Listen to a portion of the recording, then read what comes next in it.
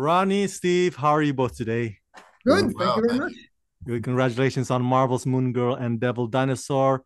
I want to address each one of you, but the other one can chime in as well at any time. Rodney, what was your conversation like with Lawrence Fishburne when developing this project? And of all the Marvel properties out there, why did you decide on particularly this one? Well, I didn't decide on it, but Lawrence did. Lawrence is surprisingly, if people don't know, is a big comic book guy. And he saw this comic book and he saw the potential in bringing a character like Lunella Lafayette and Devil Dinosaur to the screen. And he tapped in with his producing partner, Helen Sugland of Cinema Gypsy, and they made the call to Marvel and was like, hey, you guys need to do this. Let's make it happen.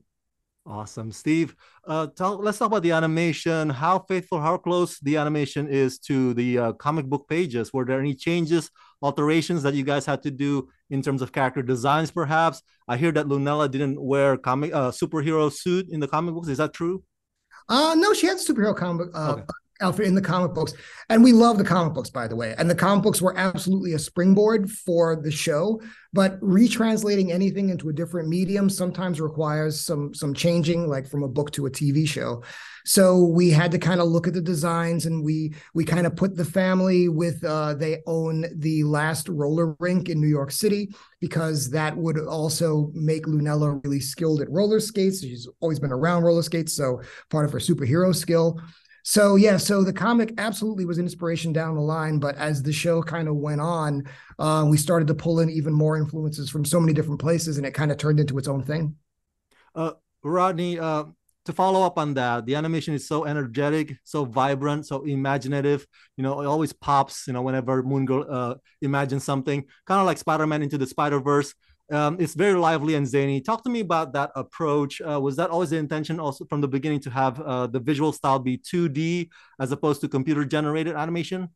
Oh, yes, definitely, because comic books are a graphic medium, and we wanted to really play with that and really showcase the graphic comic book aspect of the show. So we did a lot of with the black ink lines and the playing with the tones and having inspired by Basquiat and Warhol and the pop art and just really leaning into the design aspect and graphicness of what New York represents, and also with the animation style, just really playing around with the kind of style that is poppy, and then also when there's moments where you need to slow down and breathe and take in the subject matter, we have a mix of that, and you have the language of that and the language of the emojis and things popping up to tell the story. So we really wanted to play around with different styles and make it very interesting for the audience to look at.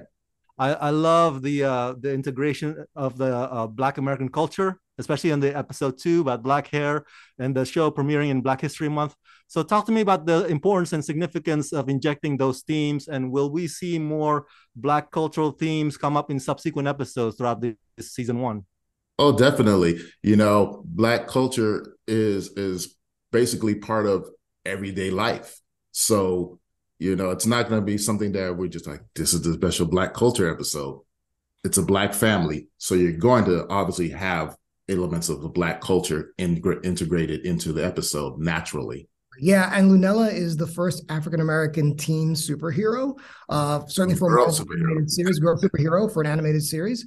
So we're just super excited to kind of bring her to the audience, and we know the audience is going to love Lunella Lafayette as much as we do. Rodney and Steve, thank you so much for talking to me, and congratulations. Thank Thank you. you, Ron.